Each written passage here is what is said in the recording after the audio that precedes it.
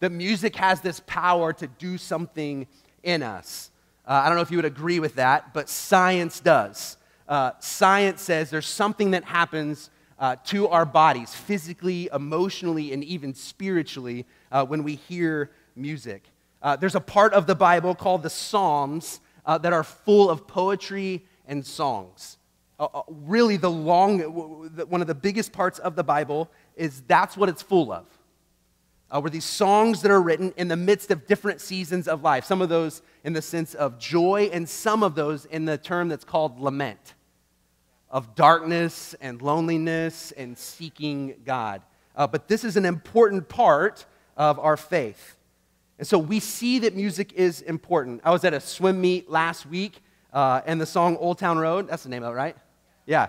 It came on, and it was amazing to look out over the pool deck, and like in 2 seconds, the little kids, the big kids, some adults hear that music and begin to dance. No one told them to, no one told them what they should be doing next, but it was like they heard this song, and immediately a dance party breaks out. I don't know if you've ever been somewhere when the song Don't Stop Believin' by Journey comes on, and like collectively, you go, oh, I can see it. Everyone knows, like everyone sings that song. There's something that happens. Or weddings, I've been to weddings with you guys. I know what happens at weddings and dancing. You like to dance. Even some of you on the side, tap your foot maybe just a little bit, but there's something that happens. And that seems somewhat superficial, but there's something that stirs within us. And then when I was studying this week, I stumbled upon a website that was talking about what music does to those who have Alzheimer's or dementia. I don't know if you know this, but that part of your brain, they say, is not impacted by that disease.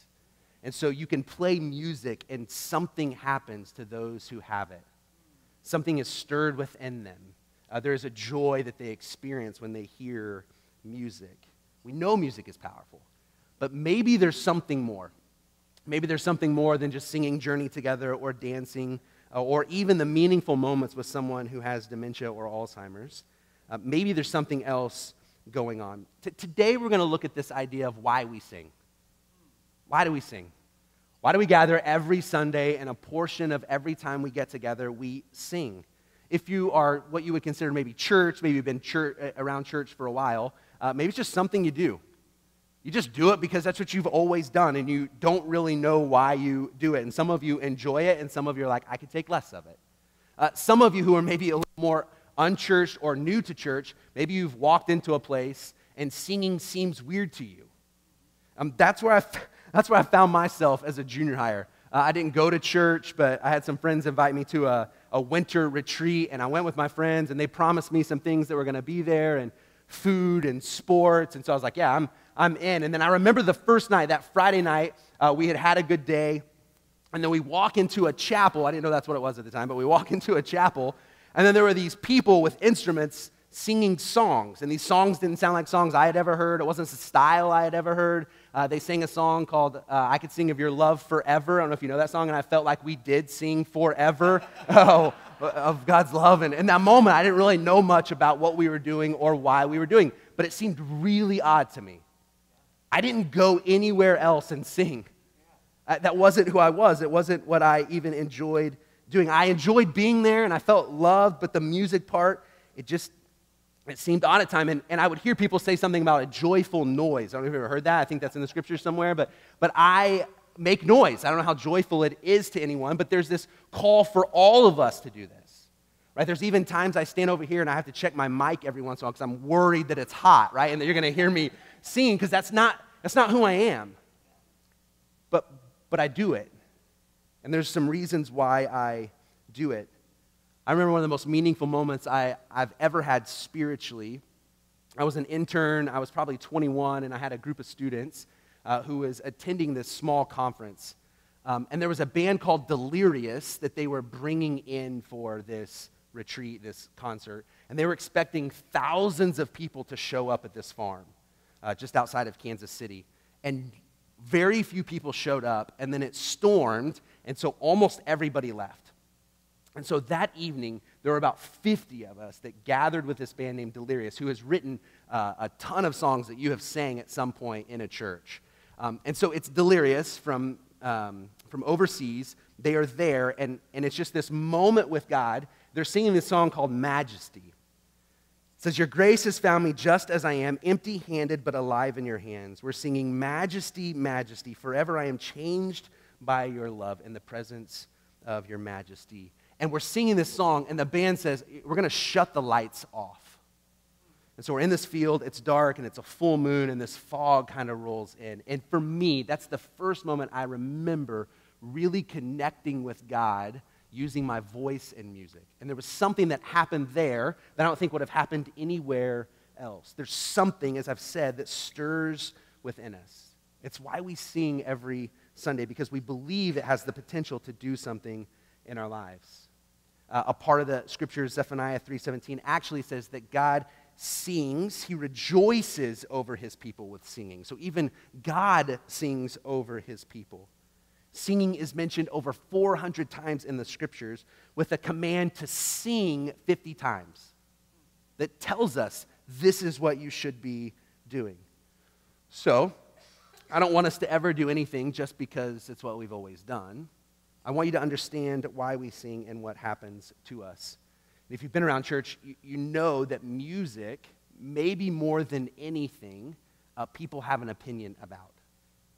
Right? I don't know if you know this, but there's been churches that have even divided over music. In the 70s, there were a bunch of hippies who get saved, their lives are changed, and they begin to make music. When I was on staff in California, my lead pastor, who has passed away now just the last couple years from cancer, his name was Ron Salisbury, and he was one of those guys. Here's a picture. He's the one, as it comes up. It'll come. But he was one of those guys that got saved, right? He's on the right with the beautiful open shirt. It's Ron Salisbury. And something happened in his life and in his heart. Was a amazing musician. Ron Salisbury and the JC Power Outlet was their band name. He did a couple of other things.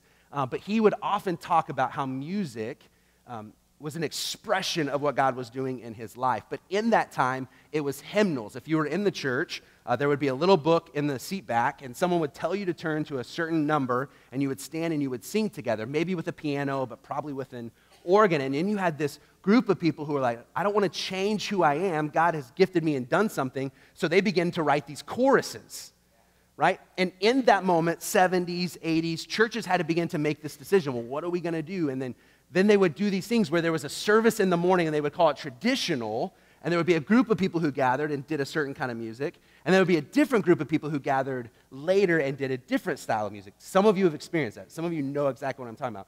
That doesn't really happen with anything else. Music is even one of those things where we can make it all about us, right? It is for you, listen to me, it is for you, but it is not about you. It is for you, but it is not about you. Let's look at what that means. I'm going to read Psalm 150. This is the last psalm that there is, and it is the conclusion of everything that has been kind of said. It's like the end notes saying this is the summary of really what has been talked about. So Psalm 150, to own a Bible, there's a Bible around you somewhere. That's our gift to you. Please take that. The page number will be on the screen. So Psalm 150, this is what it says. It says, praise the Lord. Praise God in his sanctuary. Praise him in his mighty heavens. Praise him for his acts of power. Praise him for his surpassing greatness. Praise him with the sounding of the trumpet. Praise him with the harp and the lyre. Praise him with tambourine and dancing. Praise him with the strings and flute. Praise him with clash of cymbals. Praise him with resounding cymbals. Let everything that has breath praise the Lord. Praise the Lord. This is the summary of what has been talked about in the Psalms. And it's this idea that if you have breath, one of the main things that we should do in our life is to praise God. That really, even if you're not a follower of Jesus, or if you don't know much about God, if you don't even sure you believe in God, there is still something that has put in you that the result of what has been put in you is to praise God. And you may not know that yet. But it's in us to make music and to praise God everywhere that we go. And what happens when we do that? So that's going to be kind of the main scripture, but we're going to look at a couple other things. Here's what I think happens when we sing. I think we're confronted when we sing. We're confronted. Listen to this. It's in Deuteronomy 31, 19 through 21. It says this. Now write down for yourselves this song and teach it to the Israelites and have them sing it so that it may be a witness for me against them. When I have brought them into the land flowing with milk and honey, the land I promised on oath to their forefathers. And when they eat their fill and thrive, they will turn to other gods and worship them, rejecting me and breaking my covenant.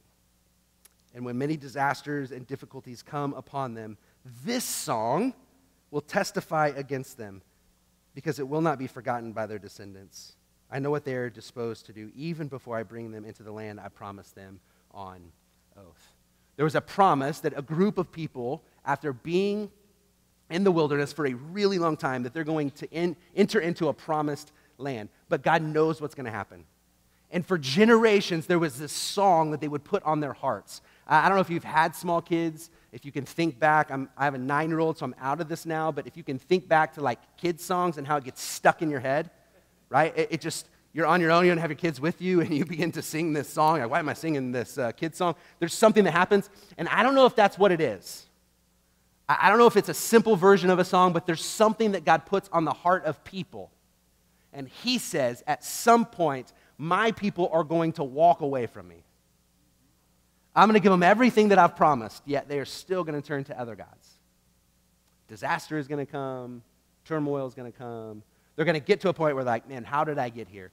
And he says this song that is in them is going to stir something up, that they will be confronted by their decisions.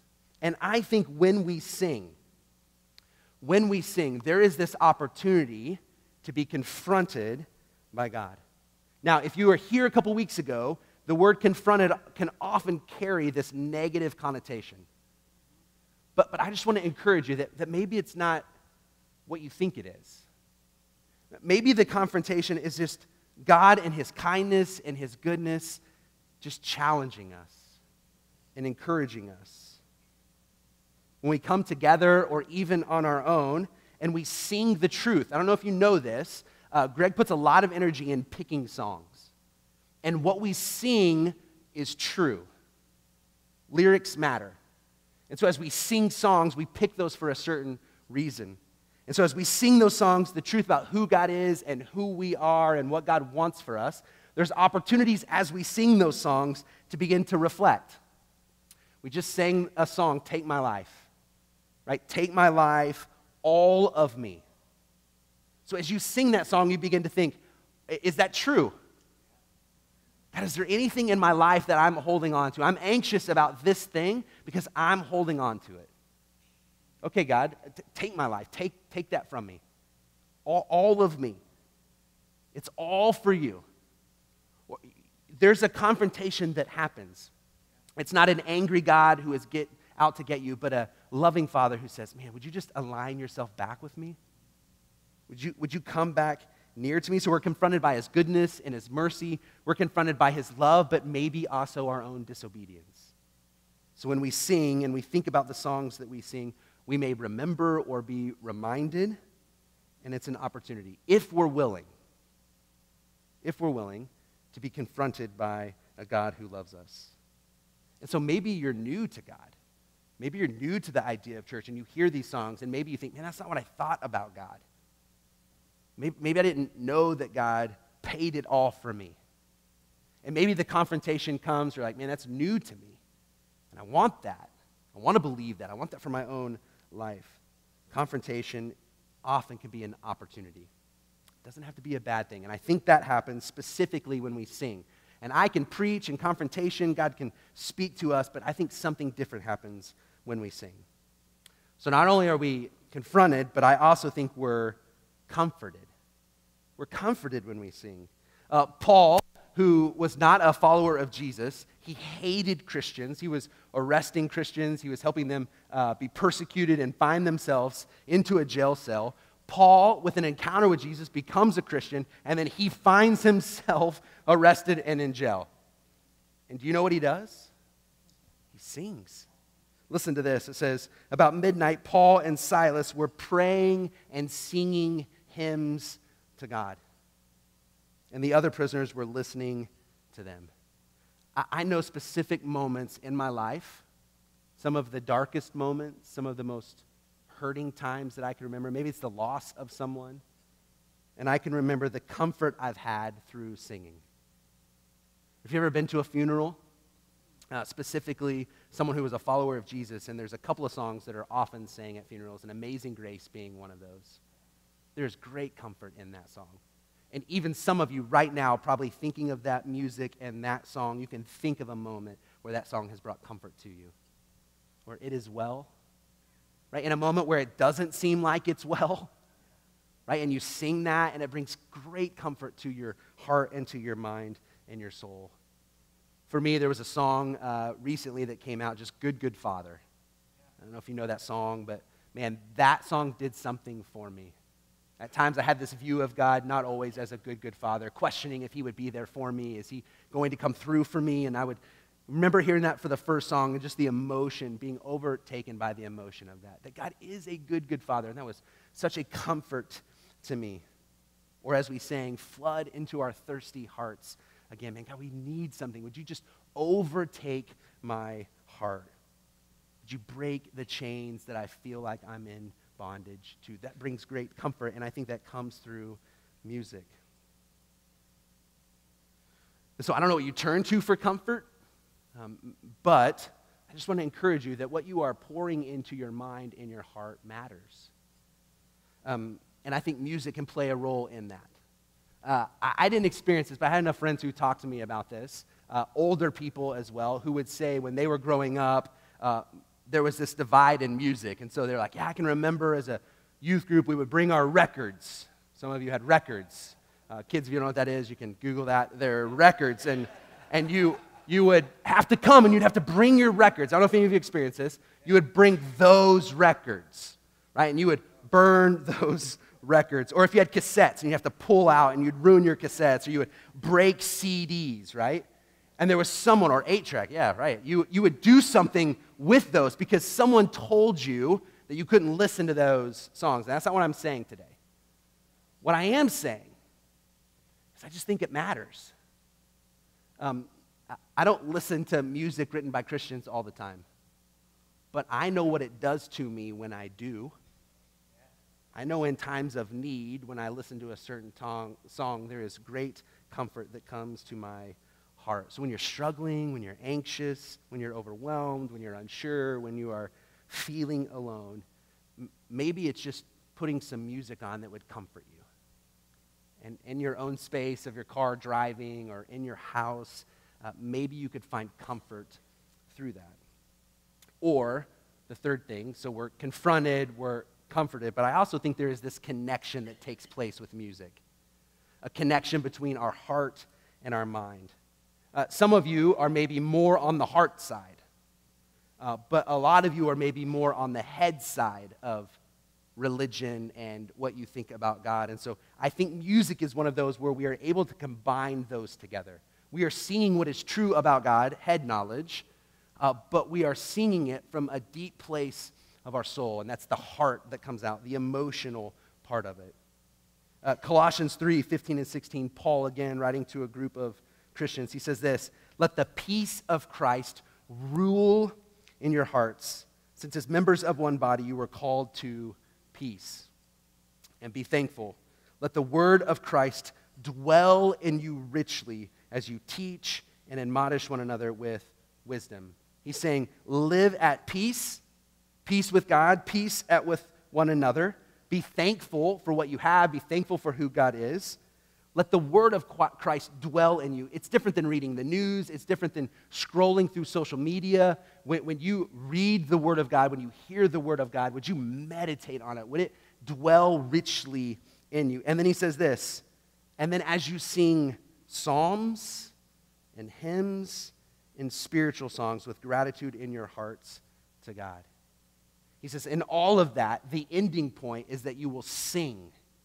You have the knowledge, you have the truth. Would you turn those into music? Something happens. There is a connection between our hearts and our minds when we sing. And I know this to be true because it happens in my own life. You may remember something I said today. I'm just realistic. I know this. Hopefully something in the 30 minutes I've talked, it sticks. I throw it out. Hopefully it sticks somewhere. But what I know to be true is I bet one of the songs we sang this week will come back into your mind. We sang the song last week, We Will Run to You. Man, I just caught myself over and over this week. I wasn't thinking about what I said, but I was thinking about what I sang. And so let that be an encouragement to you. Let that connect your heart and your head. So it connects our heart and our head. It also connects us to God, but I also think it connects us to one another. It connects us to each other. I think unity comes when we stand and we sing alongside one another. We come from diverse backgrounds, whether it's cultures, experiences, circumstances. We are different people. But there's something that happens when we stand and sing in unison. There is a unity that takes place. No matter who is standing next to you, there is one thing on our heart and our mind, and that is giving praise to God. And so, however you find freedom in singing, you can do that. And we'll talk more about that in a second. And so, I just hope that you understand that we don't do that just because it's always been done. Greg and his team, they don't practice simply because that's what is expected every Sunday. It is a command that we gather and we sing to God. And I know Greg's hope, my hope, God's hope, is that you're confronted. You're confronted with God's goodness and kindness and love, and that allows you to realign. And I hope that you find comfort in a connection that doesn't come any other way except music. So we see why, but how? How do we give praise to God, specifically through music? There's the word love that we all use a lot, right? I love my wife, but I also say that I love Thai food, right? Would you please know that the love for my wife is greater than how much I love Thai food. And I really love Thai food, right? But there's a separate, and so you catch yourself saying the word love. And so we can do that when we think of worship or praise. We have a lot of ways that can happen, but specifically in the Psalms, there's some things that are happening. There's some words that are being used, and this is important. This is what we're going to end with, and how we, not just why we worship and why we praise, but how. There's this word, halah. It means to boast foolishly, to make a show of our worship. Not for ourselves, but for God. Whether that's with movement or hands raised, whether that's calling out amen, it's okay to be demonstrative. It is okay to be free to worship. This isn't, again, about being noticed, but about bringing attention to God and being free to move as God has called us to move. The blues, here's an analogy. The blues in January are in last place. And they slowly began to go on a run, and we all know how that ended, right? With a Stanley Cup coming back to St. Louis. And I don't know if you noticed this, but our city lost its mind, right? I don't know if you saw this. I don't know if you were there. Some of you went and saw people losing their mind downtown with 500,000 people. But our city lost its mind because of what the blues had done. This actually is the term that is used in Psalm 150. It is at that level of losing your mind because of what God has done. And unfortunately, I'm not sure we put those on the same levels. I don't think we really grasp what God has done for us. I think the more we do, the more we won't care how people think about us or see us when we worship. There's David who writes these Psalms. At one point, I won't read all of it, but in 2 Samuel 6, he has this moment of dancing before the God. It talks about before God. It talks about how sweaty he is, and he comes back, and someone calls him out for that. And he basically says, look, I'll be even more undignified. I'll celebrate even more because I don't care. I want to draw attention to what God has done and what he is doing. And so you don't have to do that. But there's freedom to. There is a freedom to express what God has done in your life through worship and through singing. The second one, hallelujah. You've heard this term, probably if you've been around church. Psalm 135, that's the term used there. It says, praise the Lord, praise the name of the Lord, praise him, you servants of the Lord. He's saying, let's collectively enter into corporate praise. So when you hear the word hallelujah, that's what's happening. It's this call to God. It's a call to one another to say, together we are going to worship what God has done. Or yada. This means to lift or throw up your arms in praise, in surrender. I remember seeing people do this for the first time, and I was always like, what are they doing? Why is this happening? Why are people lifting their hands, or like this maybe for you, or like this, right? There's all different ways that people raise their arms. Maybe it's one hand, or whatever it is. This is the term in the scriptures, in the Psalms that would use. It was the full body worshiping what God was doing. And there's a freedom to do that. Not an expectation, but there are moments in my life where I've been holding on to things. And for me to go from this to this said a lot. Just for myself, not for anyone else. To just be able to say to God, okay, I'm letting go of that. I'm worshiping you and praising you alone. That's the term in the scriptures at times of praise. Or to clap, not for Greg and his team, but to clap for what God has done and what he is doing. And then the last one, ta-da. It's again singing praise together. Psalm 69:30 says, I will praise the name of God with song and magnify him with thanksgiving. It is another way of saying collectively something happens when we enter into worship together. A few years ago, I think it was 2011, someone gifted me a couple of tickets to see U2 at Busch Stadium. They knew U2 was my favorite band, and so they gave Heather and I tickets. And I remember standing on the field at Busch Stadium, Bono, 20 yards from me. And I remember singing. That was one of the loudest times I've ever sang, but singing these songs with Bono. And I don't know if you know this, but Bono's a believer. And a lot of his lyrics, if you listen to it, have a lot of the undertones of what we believe as followers of Jesus. And there's a song called I Still Haven't Found What I'm Looking For. And these are the lyrics. He says, you broke the bonds and you loosened the chains. You carried the cross of my shame, You know I believe it. And Bono begins into this, and then he steps away or just quits singing. And 50,000 people in Busch Stadium sing together these lyrics. And I remember thinking that I don't think most people really know what they were singing. But there was this praise that was happening in my heart through music in Busch Stadium, collectively with a group of people, to say, I'm going to praise the name of God. I will magnify him with thanksgiving with my voice. And so this is what we do on Sundays together. It may be one of the most important things we do. And so would you just hear me in what I said earlier? There might be some songs you connect with more than others. And we're paying attention to that. We're paying attention to the music that we sing and growing in that area. But would you just, in those moments, realize that it's not about you and maybe even your preferences as much as it is for you and your heart and what God wants to do? As he comforts you, as he confronts you, as you connect with other people. And so we're going to make a show of what God has done. We will call for corporate praise collectively. We will worship and praise with surrender, whether you raise your hands or you don't. That we'll sing praise together. And in doing this, we will seek to be unified. That we will learn that unity comes in this. We'll remember that we're not alone, that we'll be built up, that it may be hard for you to sing some days. I've had those moments. You've had those moments where you know the lyrics and you're like, it's hard for me to sing right now. Maybe because of circumstances or situations or lack of faith in the moment or just doubt, whatever it might be. It might be hard for you to sing, but maybe the people around you are able to sing it.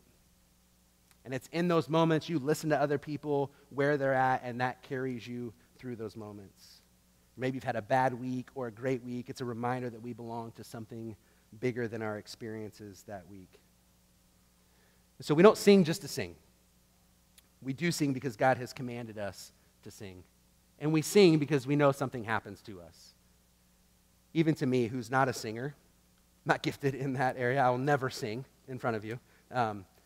But there is something even for me as I stand down here on the front row and I sing out to God. There is something that happens in my heart and in my soul. So would you, as you come back next Sunday and you are led in music, would you know it's for you? Would you know that it is a tool, it is a powerful tool to confront you, to comfort you, and to connect you to God and to one another and to your heart and to your head? If that's new to you, Greg's going to go ahead and come up. If that's new to you, maybe this whole idea is new to you. The kindness of God, the goodness of God, the grace of God. Maybe that's new to you. And maybe even in these moments you would say, man, I've heard these songs, and maybe something's starting to resonate. And maybe even in these moments there's a decision to say, man, God, I recognize who you are. And like the people who were in the promised land, we've turned away from God. And maybe in these moments you would just simply say, I want to turn to God. Maybe for the first time, maybe again, but a gracious, loving Heavenly Father is waiting for us to do that over and over. Music is a tool to help us do that. And so in these moments, just as I pray, maybe you want to talk to God and speak to him about where you're at, and then we'll sing one last time together. Would you stand as I pray?